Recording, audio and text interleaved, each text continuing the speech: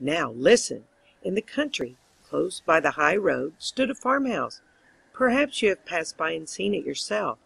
There was a little flower garden with painted wooden palings in front of it. Close by was a ditch. On its fresh green bank grew a little daisy. The sun shone as warmly and brightly upon it as on the magnificent garden flowers, and therefore it thrived well.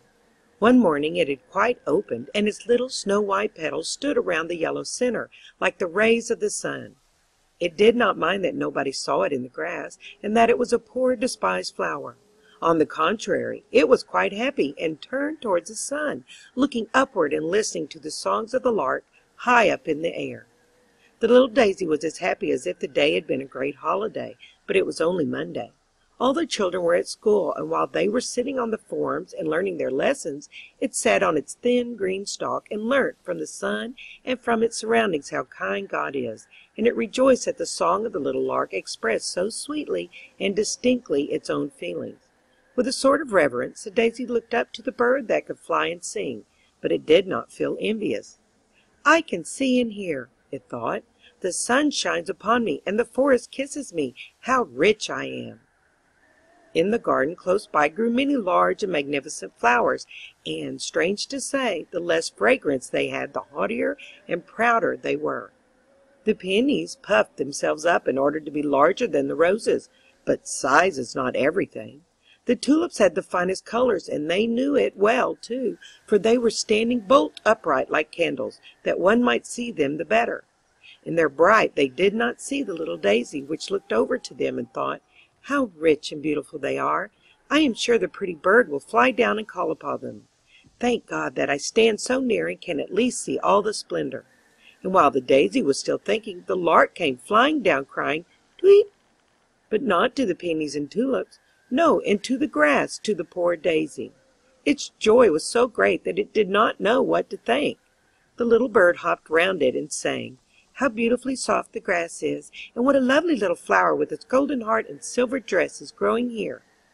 The yellow center in the daisy did indeed look like gold, while the petals shone as brightly as silver. How happy the daisy was! No one has the least idea. The bird kissed it with its beak, sang to it, and then rose again up to the blue sky. It was certainly more than a quarter of an hour before the daisy recovered its senses. Half ashamed, yet glad at heart, it looked over to the other flowers in the garden. Surely they had witnessed its pleasure and the honor that had been done to it. They understood its joy. But the tulips stood more stiffly than ever. Their faces were pointed and red, because they were vexed. The peonies were sulky. It was well that they could not speak, otherwise they would have given the daisy a good lecture. The little flower could very well see that they were ill at ease, and pitied them sincerely. Shortly after this, a girl came into the garden with a large, sharp knife. She went to the tulips and began cutting them off, one after another. "Ugh!" sighed the daisy. "That is terrible. Now they are done for." The girl carried the tulips away. The daisy was glad that it was outside and only a small flower. It felt very grateful. At sunset it folded its petals and fell asleep, and dreamt all night of the sun and the little bird. On the following morning, when the flower once more stretched forth its tender petals, like little arms, towards the air and light, the daisy recognized the bird's voice, but what it sang sounded so sad. Indeed, the poor bird had good reason to be sad, for it had been caught and put into a cage close by the open window. It sang of the happy days when it could merrily fly about, of fresh green corn in the fields, and of the time when it could soar almost up to the clouds. The poor lark was most unhappy as a prisoner in a cage. The little daisy would have liked so much to help it, but what could be done? Indeed, that was very difficult for such a small flower to find out. It entirely forgot how beautiful everything around it was, how warmly the sun was shining, and how splendidly white its own petals were. It could only think of the poor captive bird, for which it could do nothing. Then 2 little boys came out of the garden. One of them had a large, sharp knife, like that with which the girl had cut the tulips. They came straight towards the little daisy, which could not understand what they wanted. "Here is a fine piece of turf for the lark," said one of the boys, and began to cut out a square round the daisy, so that it remained in the center of the grass. "Pluck the flower off," said the other boy, and the daisy trembled for fear, for to be pulled off meant death to it, and it wished so much to live as it was to go with the square of turf until the poor captive lark's cage. "No, let it stay," said the other boy. "It looks so pretty." And so it stayed, and was brought into the lark's cage. The poor bird was lamenting its lost liberty, and beating its wings against the wires, and the little daisy could not speak or utter a consoling word, much as it would have liked to do so. So the forenoon passed. "I have no water," said the captive lark. "They have all gone out and forgotten to give me anything to drink. My throat is dry and burning. I feel as if I had fire and ice within me, and the air is so oppressive. Alas! I must die, and part with the warm sunshine, the fresh green meadows, and all the beauty that God has created." And it thrust its beak into the piece of grass to refresh itself a little. Then it noticed the little daisy, and nodded to it, and kissed it with its beak, and said, "You must also fade in here, poor little flower. You and the piece of grass are all they have given me in exchange for the whole world, which I enjoyed outside. Each little blade of grass shall be a green tree for me, each of your white petals a fragrant flower. Alas! You only remind me of what I have lost." "I wish I could console the poor lark," thought the daisy. It could not move one of its leaves, but the fragrance of its delicate petals streamed forth, and was much stronger than such flowers usually have. The bird noticed it, although it was dying with thirst, and its pain tore up the green blades of grass, but did not touch the flower. The evening came, and nobody appeared to bring the poor bird a drop of water. It opened its beautiful wings, and fluttered about in its anguish. A faint and mournful tweet, tweet, was all it could utter. Then it bent its little head towards the flower, and its heart broke for want and longing. The flower could not, as on the previous evening, fold up its petals in sleep. It dropped sorrowfully. The boys only came the next morning. When they saw the dead bird, they began to cry bitterly, dug a nice grave for it, and adorned it with flowers. The bird's body was placed in a pretty red box. They wished to bury it with royal honors. While it was alive and sang, they forgot it, and let it suffer want in the cage. Now they cried over it and covered it with flowers. The piece of turf, with the little daisy in it, was thrown out on the dusty highway. Nobody thought of the flower which had felt so much for the bird, and had so greatly desired to comfort it. End of The Daisy. Recording by Ginger Kukalo.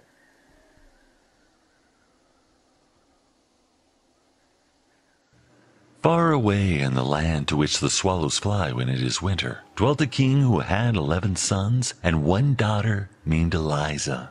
The 11 brothers were princes, and each went to school with a star on his breast and a sword by his side. They wrote with diamond pencils on gold slates, and learned their lessons so quickly and read so easily that everyone might know they were princes. Their sister Eliza sat on a little stool of plate glass, and had a book full of pictures, which had cost as much as half a kingdom. Oh, these children were indeed happy, but it was not to remain so always. Their father, who was king of the country, married a very wicked queen, who did not love the poor children at all. They knew this from the very first day after the wedding. In the palace there were great festivities, and the children played at receiving company. But instead of having, as usual, all the cakes and apples that were left, she gave them some sand in a teacup, and told them to pretend it was cake. The week after, she sent little Eliza into the country to a peasant and his wife, and then she told the king so many untrue things about the young princes that he gave himself no more trouble respecting them. "Go out into the world and get your own living," said the queen. "Fly like great birds who have no voice." But she could not make them as ugly as she wished, for they were turned into 11 beautiful wild swans. Then, with a strange cry, they flew through the windows of the palace, over the park, to the forest beyond. It was early morning when they passed the peasant's cottage, where their sister Eliza lay asleep in her room. They hovered over the roof, twisted their long necks and flapped their wings, but no one heard them or saw them, so they were at last obliged to fly away. High up in the clouds, and over the wide world they flew till they came to a thick, dark wood, which stretched far away to the seashore. Poor little Eliza was alone in her room playing with a green leaf, for she had no other playthings, and she pierced a hole through the leaf, and looked through it at the sun, and it was as if she saw her brother's clear eyes, and when the warm sun shone on her cheeks, she thought of all the kisses they had given her. One day passed just like another. Sometimes the winds rustled through the leaves of the rose bush and would whisper to the roses, "Who can be more beautiful than you?" But the roses would shake their heads and say, "Eliza is." And when the old woman sat at the cottage door on Sunday and read her hymn book, the wind would flutter the leaves and say to the book, "Who can be more pious than you?"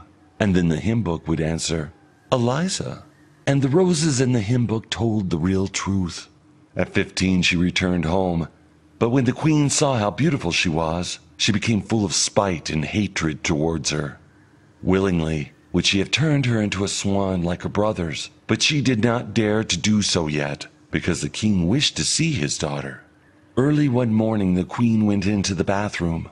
It was built of marble and had soft cushions trimmed with the most beautiful tapestry. She took 3 toads with her and kissed them, and said to one, "When Eliza comes to the bath, seat yourself upon her head, that she may become as stupid as you are." Then she said to another, "Place yourself on her forehead, that she may become as ugly as you are, and that her father may not know her.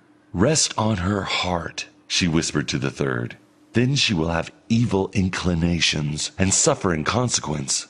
So she put the toads into the clear water, and they turned green immediately. She next called Eliza, and helped her to undress and get into the bath. As Eliza dipped her head under the water, one of the toads sat on her hair, a second on her forehead, and a third on her breast, but she did not seem to notice them. And when she rose out of the water, there were 3 red poppies floating upon it. Had not the creatures been venomous or been kissed by the witch, they would have been changed into red roses. At all events, they became flowers, because they had rested on Eliza's head and on her heart. She was too good and too innocent for witchcraft to have any power over her. When the wicked queen saw this, she rubbed her face with walnut juice, so that she was quite brown, and then she tangled her beautiful hair and smeared it with disgusting ointment, till it was quite impossible to recognize the beautiful Eliza. When her father saw her, he was much shocked, and declared she was not his daughter. No one but the watchdog and the swallows knew her, and they were only poor animals, and could say nothing.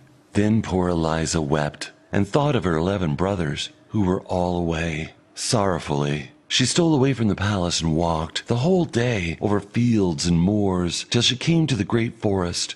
She knew not in what direction to go, but she was so unhappy and longed so for her brothers, who had been, like herself, driven out into the world, that she was determined to seek them. She had been but a short time in the wood when night came on, and she quite lost the path. So she laid herself down on the soft moss, offered up her evening prayer, and leaned her head against the stump of a tree. All nature was still, and the soft, mild air fanned her forehead.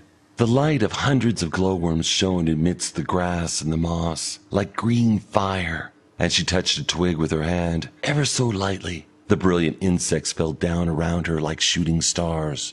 All night long she dreamt of her brothers. She and they were children again, playing together. She saw them writing with their diamond pencils on golden slates, while she looked at the beautiful picture book which had cost half a kingdom. They were not writing lines and letters, as they used to do, but descriptions of the noble deeds they had performed, and of all they had discovered and seen. In the picture book, too, everything was living. The birds sang, and the people came out of the book and spoke to Eliza and her brothers, but as the leaves turned over, they darted back again to their places that all might be in order.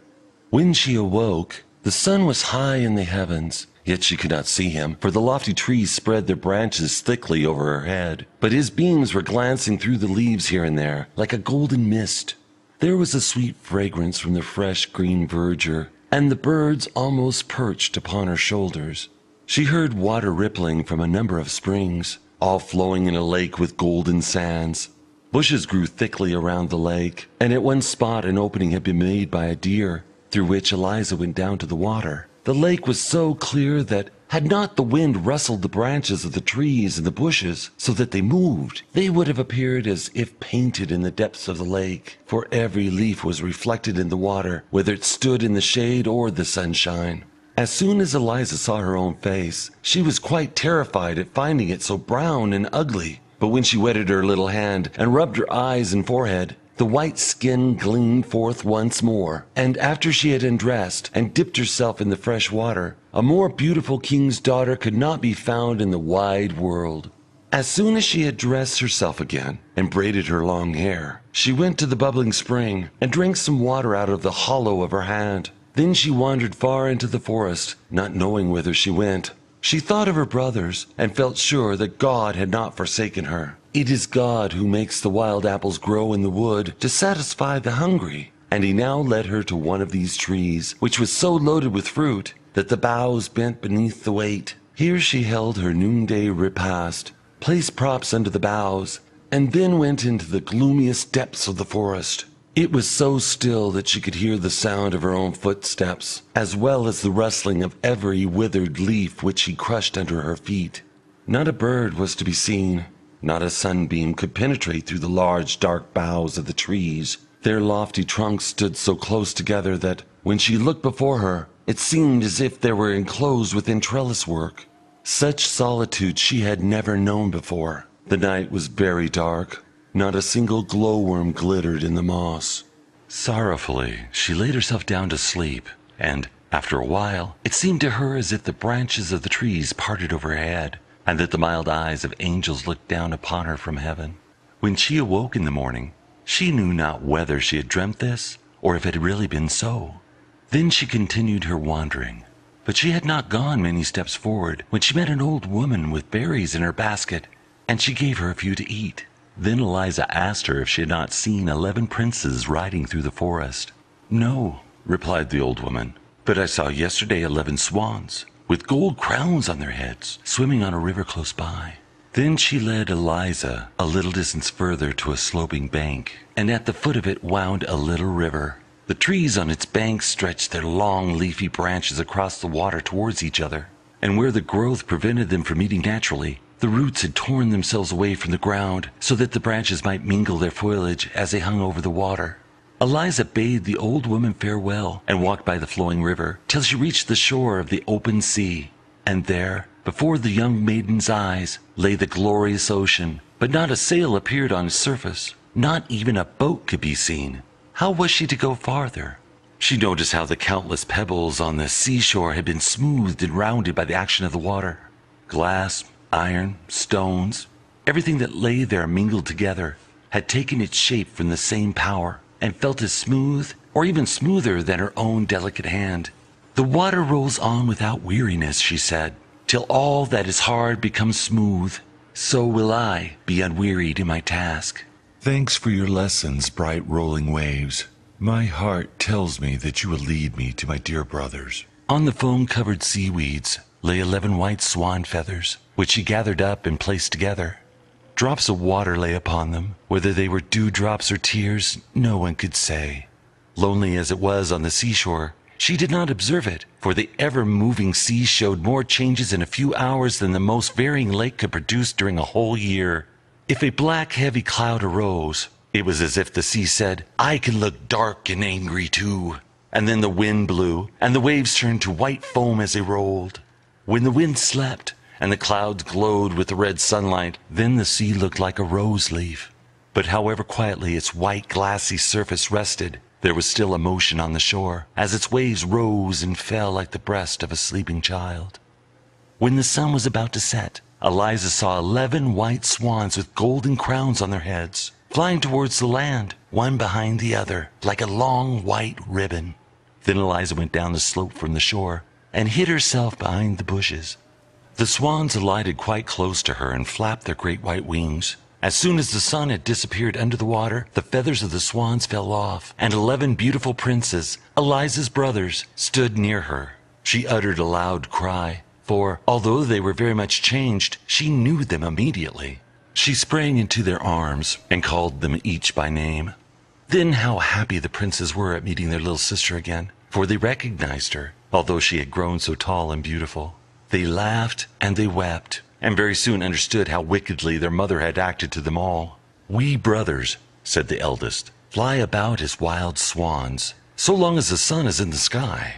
But as soon as it sinks behind the hills, we recover our human shape. Therefore, we must always be near a resting place for our feet before sunset. For if we should be flying towards the clouds at the time we recovered our natural shape as men, we should sink deep into the sea. We do not dwell here, but in a land just as fair that lies beyond the ocean, which we have to cross for a long distance. There is no island in our passage upon which we could pass the night, nothing but a little rock rising out of the sea, upon which we can scarcely stand with safety, even closely crowded together. If the sea is rough, the foam dashes over us, yet we thank God even for this rock. We have passed whole nights upon it, or we should never have reached our beloved fatherland, for our flight across the sea occupies 2 of the longest days in the year. We have permission to visit our home once in every year, and to remain 11 days, during which we fly across the forest to look once more at the palace where our father dwells, and where we were born, and at the church where our mother lies buried. Here it seems as if the very trees and bushes were related to us. The wild horses leap over the plains as we have seen them in our childhood. The charcoal burners sing the old songs to which we have danced as children. This is our fatherland, to which we are drawn by loving ties, and here we have found you, our dear little sister. 2 days longer we can remain here, and then we must fly away to a beautiful land which is not our home. And how can we take you with us? We have neither ship nor boat. How can I break this spell? Said their sister, and then she talked about it nearly the whole night, only slumbering for a few hours. Eliza was awakened by the rustling of the swan's wings as they soared above. Her brothers were again changed to swans, and they flew in circles wider and wider till they were far away, but one of them, the youngest swan, remained behind, and laid his head in his sister's lap while she stroked his wings, and they remained together the whole day. Towards evening, the rest came back, and as the sun went down they resumed their natural forms. "Tomorrow," said one, "we shall fly away, not to return again until a whole year has passed. But we cannot leave you here. Have you courage to go with us? My arm is strong enough to carry you through the wood. And will not all our wings be strong enough to fly with you over the sea?" "Yes, take me with you," said Eliza. Then they spent the whole night in weaving a net with the pliant willow and rushes. It was very large and strong. Eliza laid herself down on the net, and when the sun rose, and her brothers again became wild swans, they took up the net with their beaks, and they flew up to the clouds with their dear sister, who still slept. The sunbeams fell on her face. Therefore one of the swans soared over her head, so that his broad wings might shade her. They were far from the land when Eliza woke. She thought she must still be dreaming. It seemed so strange to her to feel herself being carried so high in the air over the sea. By her side lay a branch full of beautiful ripe berries, and a bundle of sweet roots. The youngest of her brothers had gathered them for her and placed them by her side. She smiled her thanks to him. She knew it was the same who had hovered over her to shade her with his wings. They were now so high that a large ship beneath them looked like a white seagull skimming the waves. A great cloud floating behind them appeared like a vast mountain, and upon it Eliza saw her own shadow and those of the 11 swans, looking gigantic in size. Altogether it formed a more beautiful picture than she had ever seen. But as the sun rose higher, and the clouds were left behind, the shadowy picture vanished away. Onward the whole day they flew through the air like a winged arrow, yet more slowly than usual, for they had their sister to carry. The weather seemed inclined to be stormy, and Eliza watched the sinking sun with great anxiety, for the little rock of the ocean was not yet in sight. It appeared to her as if the swans were making great efforts with their wings. Alas, she was the cause of their not advancing more quickly. When the sun set, they would change to men, fall into the sea and be drowned. Then she offered a prayer from her inmost heart, but still no appearance of the rock. Dark clouds came nearer. The gusts of wind told of a coming storm, while from a thick, heavy mass of clouds the lightning burst forth flash after flash. The sun had reached the edge of the sea when the swans darted down so swiftly that Eliza's head trembled. She believed they were falling, but they again soared onward. Presently she caught sight of the rock just below them, and by this time the sun was half hidden by the waves. The rock did not appear larger than a seal's head thrust out of the water. They sunk so rapidly that at the moment their feet touched the rock, it shone only like a star, and at last disappeared like the last spark in a piece of burnt paper. Then she saw her brothers standing closely round her with their arms linked together. There was but just room enough for them, and not the smallest space to spare. The sea dashed against the rock and covered them with spray. The heavens were lighted up with continual flashes, and peal after peal of thunder rolled. But the sister and brother sat holding each other's hands and singing hymns from which they gained hope and courage. In the early dawn the air became calm and still, and at sunrise the swans flew away from the rock with Eliza. The sea was still rough, and from their high position in the air, the white foam on the dark green waves looked like millions of swans swimming on the water. As the sun rose higher, Eliza saw before her, floating on the air, a range of mountains with shining masses of ice on their summits. In the center rose a castle apparently a mile long, with rows of columns rising one above another, while around it palm trees waved and flowers bloomed as large as mill wheels. She asked if this was the land to which they were hastening. The swans shook their heads, for what she beheld were the beautiful, ever-changing cloud palaces of the Fata Morgana, into which no mortal can enter. Eliza was still gazing at the scene when mountains, forests, and castles melted away, and 20 stately churches rose in their stead, with high towers and pointed Gothic windows. Eliza even fancied she could hear the tones of the organ, but it was the music of the murmuring sea which she heard. As they drew nearer to the churches, they also changed into a fleet of ships, which seemed to be sailing beneath her. But as she looked again, she found it was only a sea mist gliding over the ocean. So there continued to pass before her eyes a constant change of scene, till at last she saw the real land to which they were bound, with its blue mountains, its cedar forests, and its cities and palaces. Long before the sun went down, she sat on a rock, in front of a large cave, on the floor of which the overgrown yet delicate green creeping plants looked like an embroidered carpet. "Now we shall expect to hear what you dream of tonight," said the youngest brother, as he showed his sister her bedroom. "Heaven grant that I may dream how to save you," she replied. And this thought took such hold upon her mind that she prayed earnestly to God for help. And even in her sleep she continued to pray.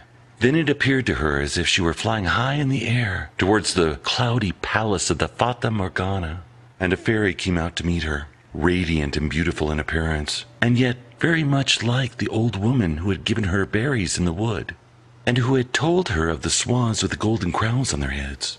"Your brothers can be released," said she, "if you have only courage and perseverance. True, water is softer than your own delicate hands, and yet it polishes stones into shapes. It feels no pain as your fingers would feel. It has no soul, and cannot suffer such agony and torment as you will have to endure. Do you see the stinging nettle which I hold in my hand? Quantities of the same sort grow round the cave in which you sleep, but none will be of any use to you unless they grow upon the graves in a churchyard. These you must gather even while they burn blisters on your hands. Break them to pieces with your hands and feet, and they will become flax, from which you must spin and weave 11 coats with long sleeves. If these are then thrown over the 11 swans, the spell will be broken. But remember that from the moment you commence your task until it is finished, even should it occupy years of your life, you must not speak. The first words you utter will pierce through the hearts of your brothers like a deadly dagger. Their lives hang upon your tongue. Remember all I have told you." And as she finished speaking, she touched her hand lightly with the nettle, and a pain, as of burning fire, awoke Eliza. It was broad daylight, and close by where she had been sleeping lay a nettle like the one she had seen in her dream. She fell on her knees and offered her thanks to God. Then she went forth from the cave to begin her work with her delicate hands. She groped in amongst the ugly nettles, which burnt great blisters on her hands and arms, but she determined to bear it gladly if only she could release her dear brothers. So she bruised the nettles with her bare feet and spun the flax. At sunset her brothers returned, and were very much frightened when they found her dumb. They believed it to be some new sorcery of their wicked stepmother, but when they saw her hands they understood what she was doing on their behalf, and the youngest brother wept. And where his tears fell, the pain ceased, and the burning blisters vanished. She kept to her work all night, for she could not rest till she had released her dear brothers. During the whole of the following day, while her brothers were absent, she sat in solitude, but never before had the time flown so quickly. One coat was already finished, and she had begun the second, when she heard the huntsman's horn and was struck with fear. The sound came nearer and nearer. She heard the dogs barking and fled with terror into the cave. She hastily bound together the nettles she had gathered into a bundle and set upon them. Immediately a great dog came bounding towards her out of the ravine, and then another and another. They barked loudly, ran back, and then came again. In a very few minutes all the huntsmen stood before the cave, and the handsomest of them was the king of the country. He advanced towards her, for he had never seen a more beautiful maiden. "How did you come here, my sweet child?" he asked. But Eliza shook her head. She dared not speak, at the cost of her brothers' lives, and she hid her hands under her apron, so that the king might not see how she must be suffering.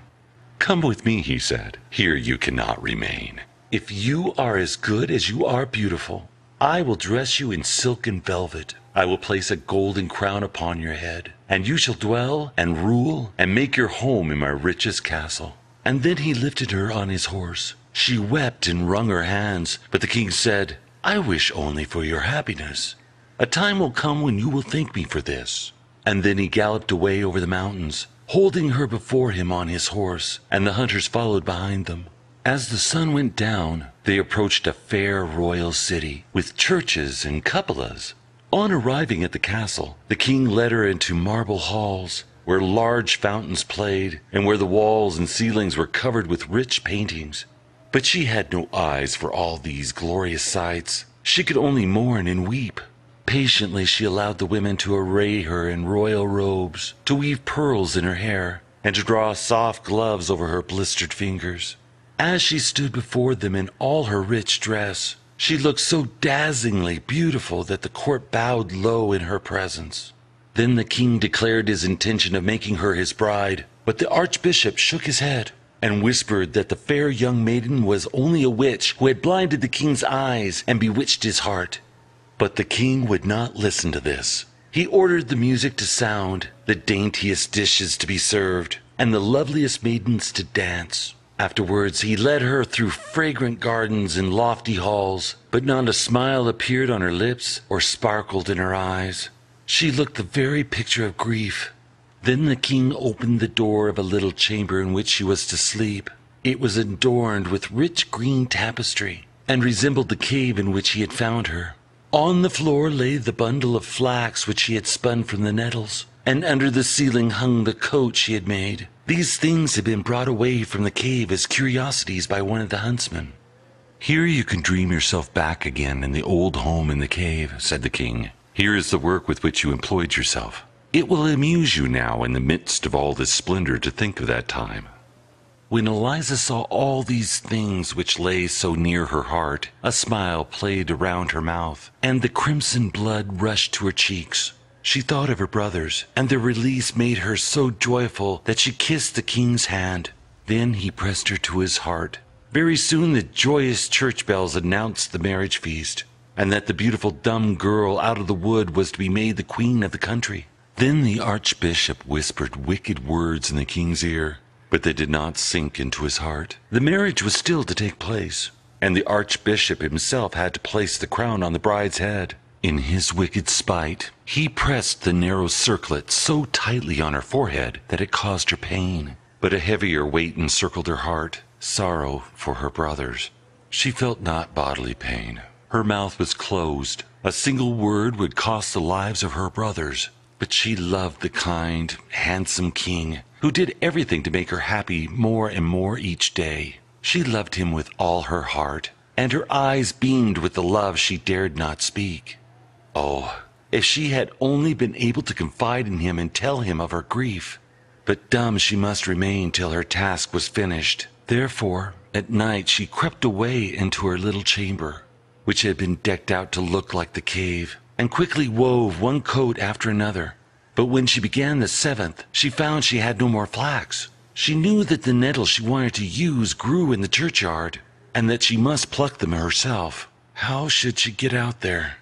"Oh, what is the pain in my fingers to the torment which my heart endures?" said she. "I must venture. I shall not be denied help from heaven." Then, with a trembling heart, as if she were about to perform a wicked deed, she crept into the garden in the broad moonlight, and passed through the narrow walks and the deserted streets, till she reached the churchyard. Then she saw on one of the broad tombstones a group of ghouls. These hideous creatures took off their rags as if they intended to bathe, and then clawing open the fresh graves with their long, skinny fingers, pulled out the dead bodies and ate the flesh.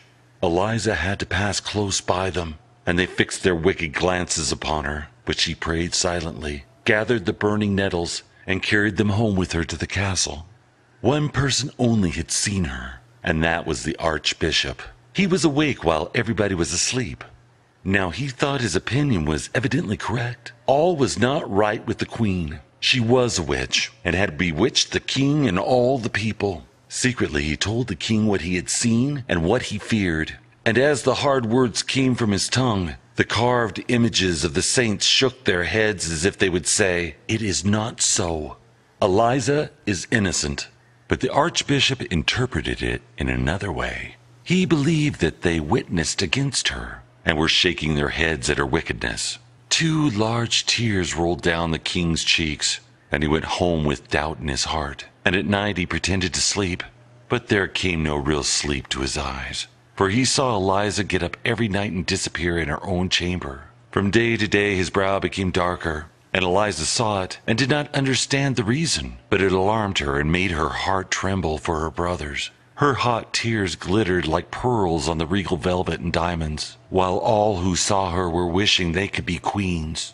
In the meantime, she had almost finished her task. Only 1 coat of mail was wanting, but she had no flax left, and not a single nettle. Once more only, and for the last time, must she venture to the churchyard and pluck a few handfuls. She thought with terror of the solitary walk, and of the horrible ghouls, but her will was firm, as well as her trust in Providence. Eliza went, and the king and the Archbishop followed her. They saw her vanish through the wicket gate into the churchyard, and when they came nearer they saw the ghouls sitting on the tombstone, as Eliza had seen them, and the king turned away his head, for he thought she was with them, she whose head had rested on his breast that very evening. "The people must condemn her," said he, and she was very quickly condemned by everyone to suffer death by fire. Away from the gorgeous regal halls was she led to a dark, dreary cell, where the wind whistled through the iron bars. Instead of the velvet and silk dresses, they gave her the coats of mail which she had woven to cover her, and the bundle of nettles for a pillow. But nothing they could give her would have pleased her more. She continued her task with joy, and prayed for help, while the street boys sang jeering songs about her, and not a soul comforted her with a kind word. Towards evening, she heard at the grating the flutter of a swan's wing. It was her youngest brother. He had found his sister, and she sobbed for joy, although she knew that very likely this would be the last night she would have to live. But still she could hope, for her task was almost finished, and her brothers were come. Then the Archbishop arrived, to be with her during her last hours, as he had promised the king. But she shook her head and begged him, by looks and gestures, not to stay. For in this night she knew she must finish her task, otherwise all her pain and tears and sleepless nights would have been suffered in vain. The Archbishop withdrew, uttering bitter words against her, but poor Eliza knew that she was innocent, and diligently continued her work. The little mice ran about the floor. They dragged the nettles to her feet, to help as well as they could. And the thrush sat outside the grating of the window, and sang to her the whole night long, as sweetly as possible, to keep up her spirits. It was still twilight, and at least an hour before sunrise, when the 11 brothers stood at the castle gate, and demanded to be brought before the king. They were told it could not be. It was yet almost night, and as the king slept they dared not disturb him. They threatened, they entreated. Then the guard appeared, and even the king himself, inquiring what all the noise meant. At this moment the sun rose. The 11 brothers were seen no more, but 11 wild swans flew away over the castle. And now all the people came streaming forth from the gates of the city to see the witch burnt. An old horse drew the cart on which she sat. They had dressed her in a garment of coarse sackcloth. Her lovely hair hung loose on her shoulders. Her cheeks were deadly pale. Her lips moved silently, while her fingers still worked at the green flax. Even on the way to death, she would not give up her task. The 10 coats of mail lay at her feet. She was working hard at the 11th, while the mob jeered her and said, "See the witch, how she mutters." She has no hymn book in her hand. She sits there with her ugly sorcery. Let us tear it in 1,000 pieces. And then they pressed towards her, and would have destroyed the coats of mail. But at the same moment, 11 wild swans flew over her, and lighted on the cart. Then they flapped their large wings, and the crowd drew on one side in alarm. "It is a sign from heaven that she is innocent," whispered many of them, but they ventured not to say it aloud.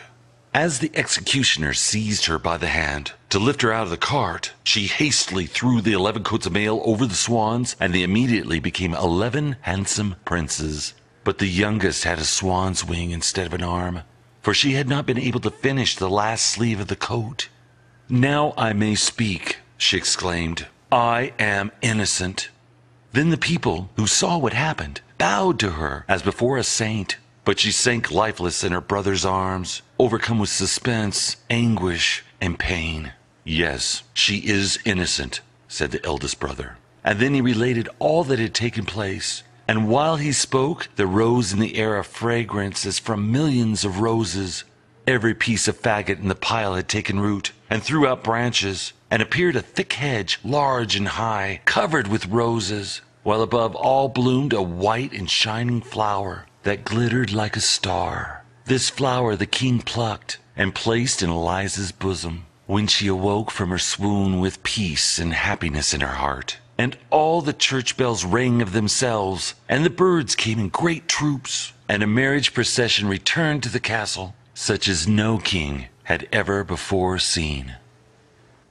End of The Wild Swans. Recording by Christopher Taylor.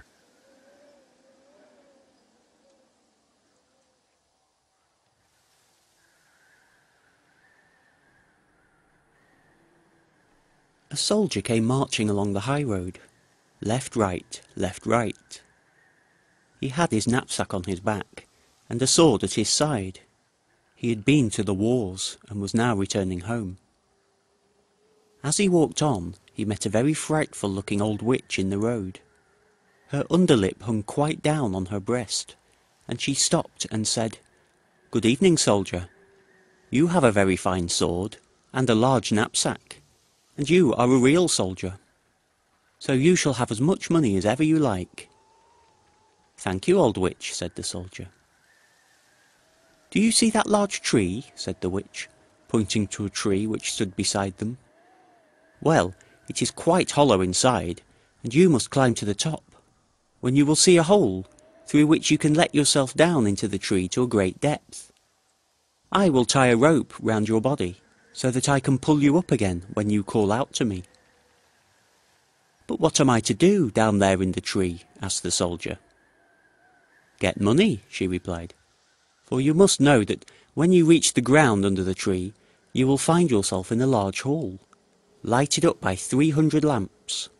You will then see 3 doors, which can be easily opened, for the keys are in all the locks.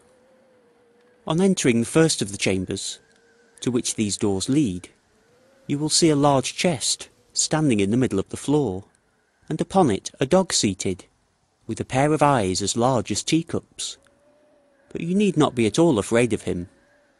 I will give you my blue-checked apron, which you must spread upon the floor, and then boldly seize hold of the dog and place him upon it. You can then open the chest, and take from it as many pence as you please. They are only copper pence, but if you would rather have silver money, you must go into the second chamber. Here you will find another dog, with eyes as big as mill wheels. But do not let that trouble you. Place him upon my apron, and then take what money you please. If, however, you like gold best, enter the third chamber, where there is another chest full of it. The dog who sits on this chest is very dreadful. His eyes are as big as a tower, but do not mind him. If he also is placed upon my apron, he cannot hurt you, and you may take from the chest what gold you will." "This is not a bad story," said the soldier. "But what am I to give you, you old witch? For of course you do not mean to tell me all this for nothing." "No," said the witch, "but I do not ask for a single penny. Only promise to bring me an old tinder box, which my grandmother left behind the last time she went down there." "Very well, I promise. Now tie the rope round my body." "Here it is," replied the witch, "and here is my blue-checked apron." As soon as the rope was tied, the soldier climbed up the tree and let himself down through the hollow to the ground beneath, and here he found, as the witch had told him, a large hall, in which many hundred lamps were all burning. Then he opened the first door. Ah! There sat the dog, with the eyes as large as teacups, staring at him. "You're a pretty fellow," said the soldier, seizing him and placing him on the witch's apron, while he filled his pockets from the chest with as many pieces as they would hold. Then he closed the lid, seated the dog upon it again, and walked into another chamber. And sure enough, there sat the dog with eyes as big as mill wheels. "You had better not look at me in that way," said the soldier. "You will make your eyes water." And then he seated him also upon the apron, and opened the chest. But when he saw what a quantity of silver money it contained, he very quickly threw away all the coppers he had taken, and filled his pockets and his knapsack with nothing but silver. Then he went into the third room, and there the dog was really hideous. His eyes were truly as big as towers, and they turned round and round in his head like wheels.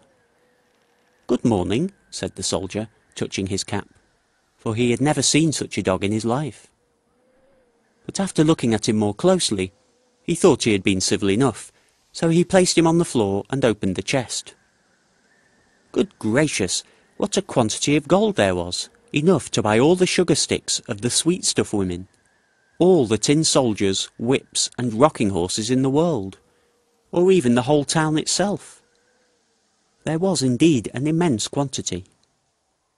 So the soldier now threw away all the silver money he had taken, and filled his pockets and his knapsack with gold instead, and not only his pockets and his knapsack, but even his cap and boots, so that he could scarcely walk. He was really rich now, so he replaced the dog on the chest, closed the door, and called up through the tree, "Now pull me out, you old witch." "Have you got the tinder box?" asked the witch. "No, I declare I quite forgot it." So he went back and fetched the tinder box, and then the witch drew him up out of the tree, and he stood again in the high road, with his pockets, his knapsack, his cap, and his boots full of gold. "What are you going to do with the tinder box?" asked the soldier. "That is nothing to you," replied the witch. "You have the money. Now give me the tinder box." "I tell you what," said the soldier. "If you don't tell me what you are going to do with it, I will draw my sword and cut off your head." "No," said the witch. The soldier immediately cut off her head, and there she lay on the ground. Then he tied up all his money in her apron, and slung it on his back like a bundle, put the tinder box in his pocket, and walked off to the nearest town. It was a very nice town, and he put up at the best inn, and ordered a dinner of all his favourite dishes, for now he was rich and had plenty of money. The servant, who cleaned his boots, thought they certainly were a shabby pair to be worn by such a rich gentleman, for he had not yet bought any new ones. The next day, however, he procured some good clothes and proper boots, so that our soldier soon became known as a fine gentleman, and the people visited him, and told him all the wonders that were to be seen in the town, and of the king's beautiful daughter, the princess. "Where can I see her?" asked the soldier. "She is not to be seen at all," they said. "She lives in a large copper castle, surrounded by walls and towers.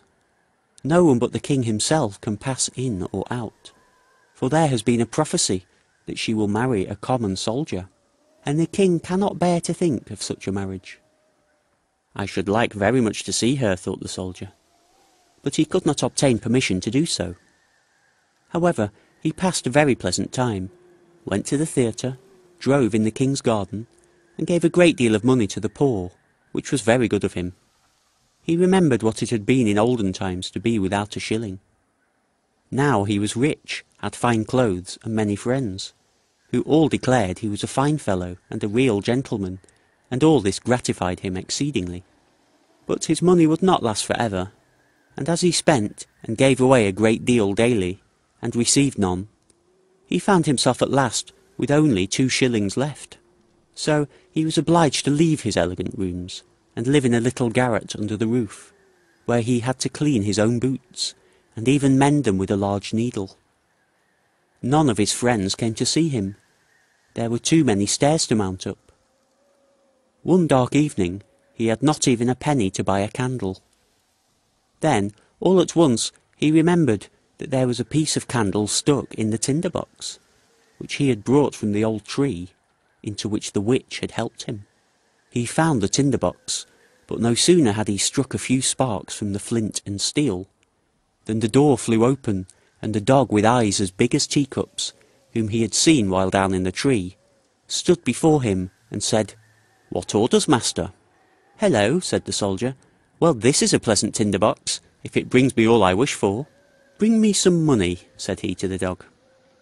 He was gone in a moment, and presently returned, carrying a large bag of coppers in his mouth. The soldier very soon discovered after this the value of the tinder box. If he struck the flint once, the dog who sat on the chest of copper money made his appearance. If twice, the dog came from the chest of silver, and if 3 times, the dog with eyes like towers who watched over the gold. The soldier had now plenty of money. He returned to his elegant rooms, and reappeared in his fine clothes, so that his friends knew him again directly, and made as much of him as before. After a while he began to think it was very strange that no one could get a look at the princess. "Everyone says she is very beautiful," thought he to himself. "But what is the use of that if she is to be shut up in a copper castle, surrounded by so many towers? Can I by any means get to see her? Stop, where is my tinder box?" Then he struck a light, and in a moment the dog with eyes as big as teacups stood before him. "It is midnight," said the soldier, "yet I should very much like to see the princess, if only for a moment." The dog disappeared instantly, and before the soldier could even look round, he returned with the princess.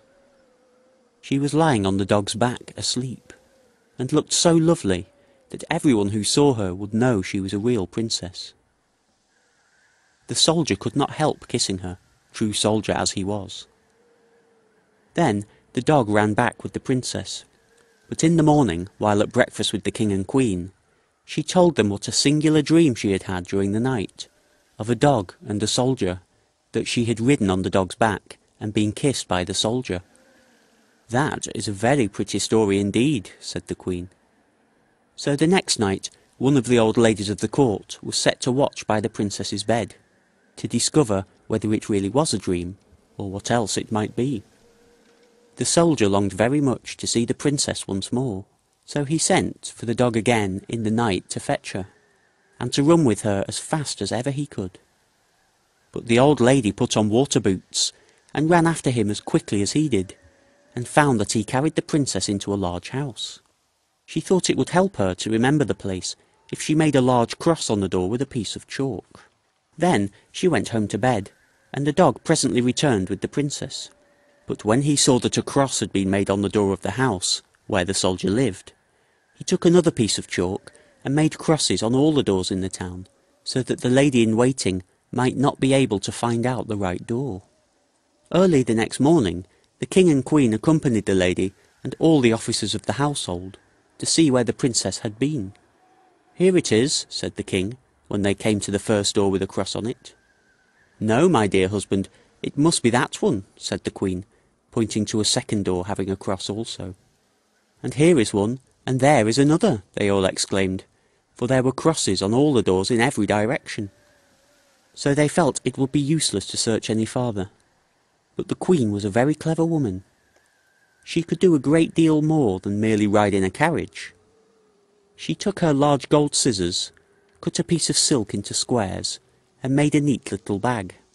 This bag she filled with buckwheat flour, and tied it round the princess's neck. And then she cut a small hole in the bag, so that the flour might be scattered on the ground as the princess went along. During the night the dog came again, and carried the princess on his back, and ran with her to the soldier, who loved her very much, and wished that he had been a prince, so that he might have her for a wife. The dog did not observe how the flower ran out of the bag all the way from the castle wall to the soldier's house, and even up to the window where he had climbed with the princess. Therefore, in the morning, the king and queen found out where their daughter had been, and the soldier was taken up and put in prison. Oh, how dark and disagreeable it was as he sat there, and the people said to him, "Tomorrow you will be hanged."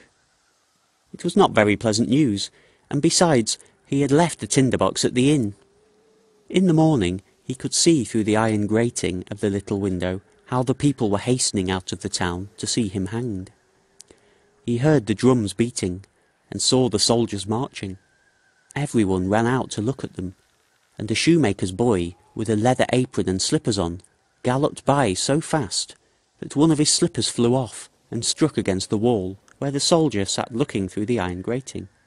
"Hello, you shoemaker's boy, you need not be in such a hurry," cried the soldier to him. "There will be nothing to see till I come. But if you will run to the house where I have been living, and bring me my tinder-box, you shall have 4 shillings, but you must put your best foot foremost." The shoemaker's boy liked the idea of getting the 4 shillings, so he ran very fast and fetched the tinder-box, and gave it to the soldier. And now we shall see what happened. Outside the town, a large gibbet had been erected, round which stood the soldiers and several thousands of people. The king and the queen sat on splendid thrones opposite to the judges and the whole council. The soldier already stood on the ladder, but as they were about to place the rope around his neck, he said that an innocent request was often granted to a poor criminal before he suffered death. He wished very much to smoke a pipe, as it would be the last pipe he should ever smoke in the world. The king could not refuse this request, so the soldier took his tinder-box and struck fire once, twice, thrice, and there in a moment stood all the dogs, the one with eyes as big as teacups, the one with eyes as large as mill-wheels, and the third, whose eyes were like towers. "Help me now, that I may not be hanged," cried the soldier. And the dogs fell upon the judges and all the councillors, seized one by the legs and another by the nose, and tossed them many feet high in the air, so that they fell down and were dashed to pieces. "I will not be touched," said the king, but the largest dog seized him, as well as the queen, and threw them after the others. Then the soldiers and all the people were afraid, and cried, "Good soldier, you shall be our king, and you shall marry the beautiful princess." So they placed the soldier in the king's carriage, and the 3 dogs ran on in front, and cried, "Hurrah!" And the little boys whistled through their fingers, and the soldiers presented arms. The princess came out of the copper castle, and became queen, which was very pleasing to her. The wedding festivities lasted a whole week, and the dogs sat at the table and stared with all their eyes. End of the Tinderbox. Recording by Daniel Fraser.